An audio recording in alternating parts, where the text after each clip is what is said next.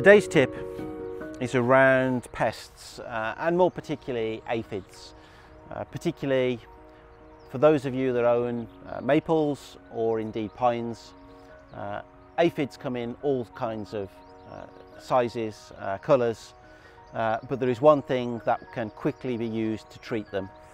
and that is a somewhat weak washing up liquid solution, and by that it has to be a non-biological washing up liquid that we mix with water and simply spray it onto the foliage of the tree. What this actually does is suffocates the aphids by not allowing them to breathe through the outer skin shell of the insect. It also stops eggs from hatching for the same reason, and therefore with a couple of treatments,